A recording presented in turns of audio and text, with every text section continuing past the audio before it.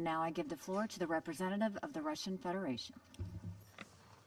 Спасибо, госпожа председатель. Thank you, Madam President.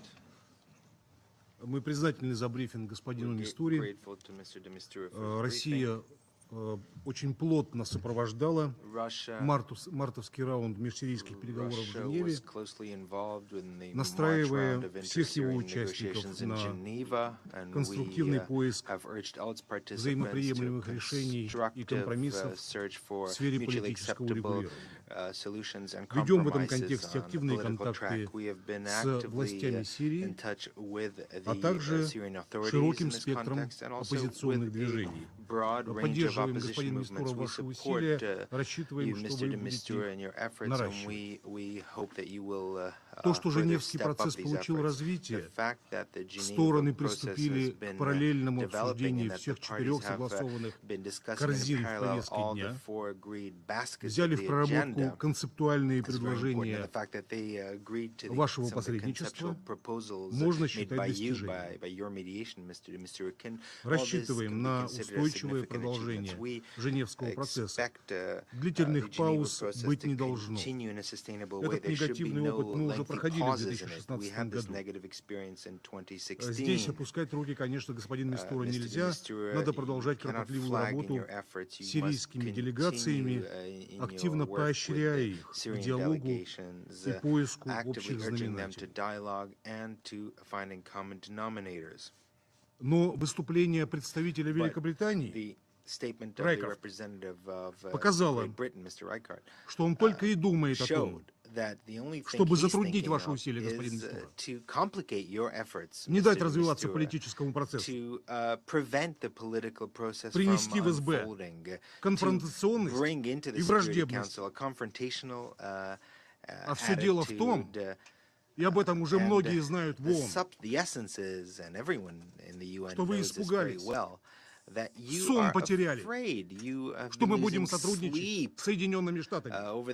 Вы этого боитесь. Все делаете для того, чтобы это взаимодействие было подорвано. Именно поэтому посмотри на меня. Глаза-то не отводи. Что ты глаза отводишь? Поэтому, именно поэтому ты сегодня ничего не сказал о политическом процессе. Специально выступление Мистуры не слушал. Предъявляете оскорбительные требования гарантам процесса в Астане. А вы что для этого сделали, для прекращения огня? В Лондоне и Париже группировки принимаете. Незаконные вооруженные формировки. Испугались, что дело пошло к миру и политическому регулированию. Обслуживаете интересы вооруженных группировок, многие из которых вырезают христиан и другие меньшинства на Ближнем Востоке. Теракты совершают в православных соборах, вербное воскресенье. Вы о них заботитесь? Совсем запутались уже в ваших антирежимных идеях. Вы что делаете?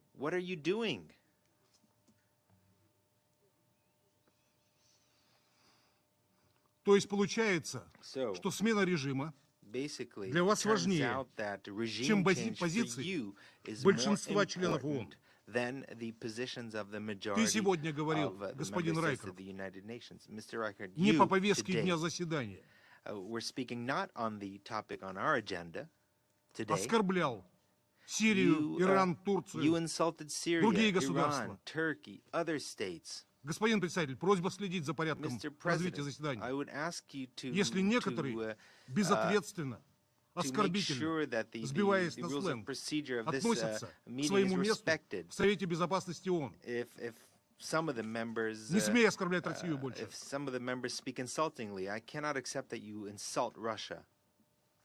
Тем не менее, господин Мистура, Благодарим вас за вашу работу. И в преддверии очередного раунда требуется провести дополнительную работу с тем, чтобы придать межсирийскому диалогу подлинно широко представительный характер.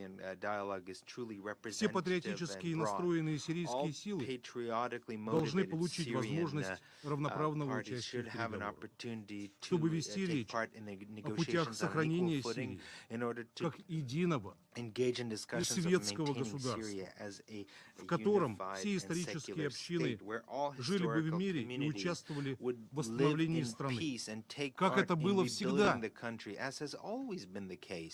Со стороны оппозиции должна быть инклюзивная, консолидированная делегация, члены которой формировали бы единую позицию с учетом мнения ключевых фракций. Нет места для высокомерия. Нужно думать не о гордыне и не о высокомерии. Нужно думать о будущем Сирии. В этом же состоит ваш документ концептуальный. Задумайтесь о будущем вашего же государства. А для этого вмешиваться не надо в их дела. Дайте им спокойно вести диалог. И не мешать господину Мистури.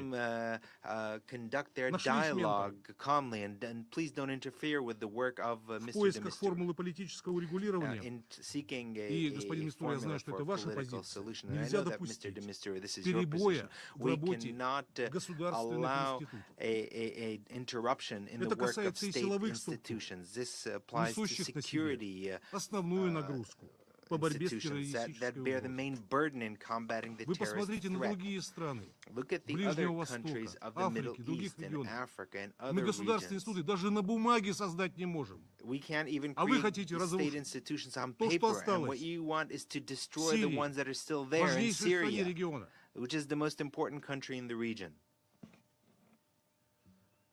Мы настаиваем на том, чтобы обсуждение протекало без предварительных условий. И мы знаем, что это ваша позиция. Разумеется, на фоне политических усилий недопустимы попытки противников правительства в Дамаске добиться военных преимуществ. Как мы помним, перед началом мартовского раунда вооруженная оппозиция предприняла наступление на ряде важных направлений, в том числе в районе сирийской столицы.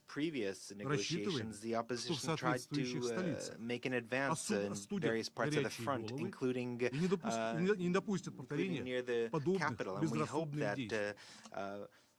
Вот ваша ответственность, если вы на словах поддерживаете процесс восстания. В СБ говорите одно, думаете другое, а на самом деле делаете третье. Так что, пожалуйста, выполните свою часть работы. Вот Лондон и Париж.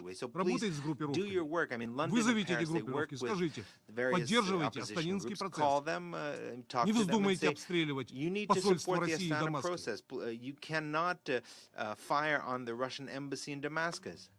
А потом даже не соглашаетесь выпустить простое заявление, которое осуждает обстрелы российского посольства в Дамаске. Коллеги по дипломатическому цеху.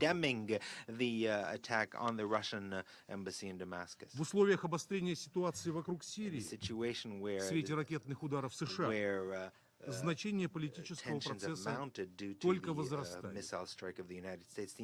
Очевидно, что провокации, подобные инциденту в Хан-Шейхуне, льют воду на мельницу сторонников военного решения.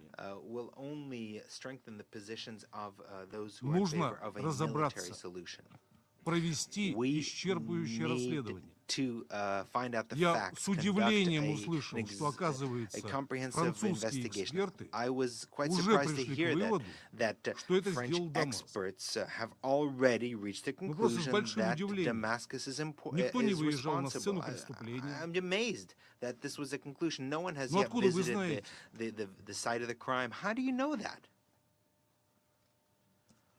Судьбу страны должны определять сирийцы,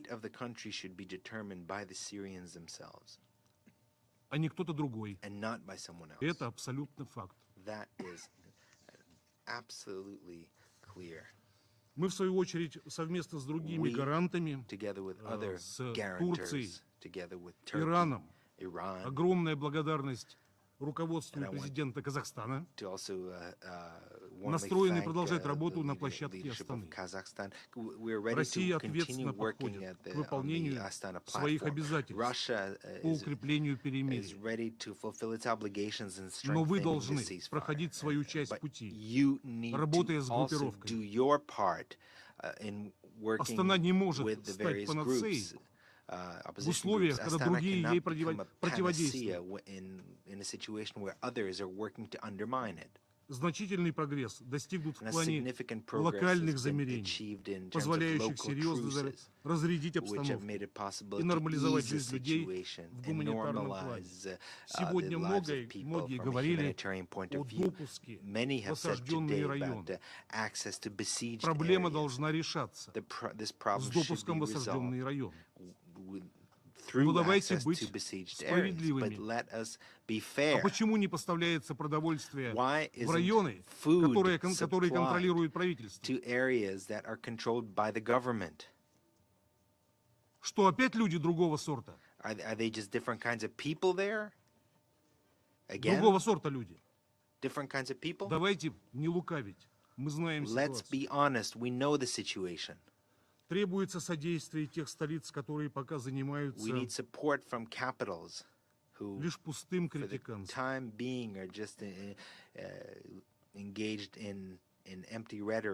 Астанинский процесс имеет уникальную, особую ценность.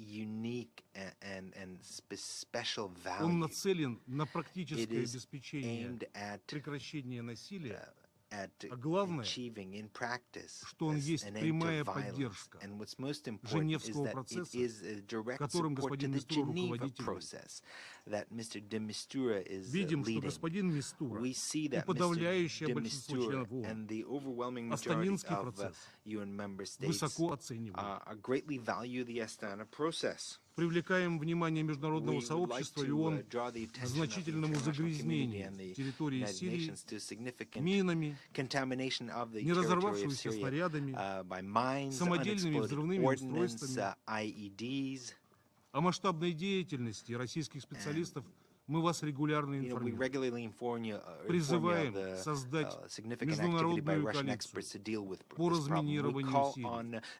Шантаж в этих условиях, разминируем, когда сменим режим, он не выдерживает никакой критики. От него пахнет лицемерием, квадратикой.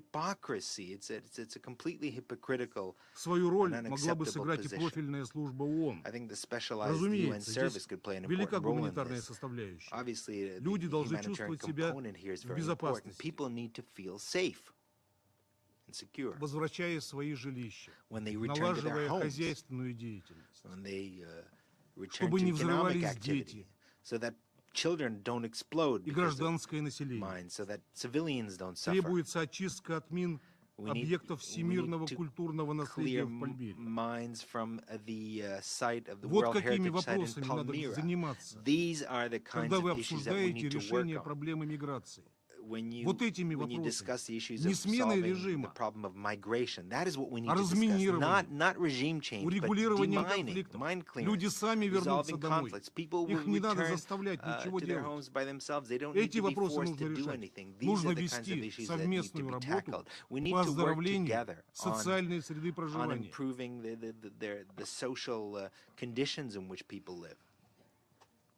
Вместо этого созываются международные региональные форумы, где провозглашаются виртуальные миллиарды без участия сирийских представителей. Но как это соотносится с здесь же принятыми решениями о том, что судьба Сирии в руках ее народа? Многие справедливо задумываются о постконфликтном восстановлении Сирии, возвращении в родные места беженцев и перемещенных лиц. Это сыграло бы на перемещенных лиц. Это было бы важнейшим ответом на террористическую активность. Важнейшим ответом. Но исключать Дамаск, представителей Сирийской Арабской Республики, из этого процесса непрофессионально, недопустимо, неэтично и unethical, аррогантно. and arrogant.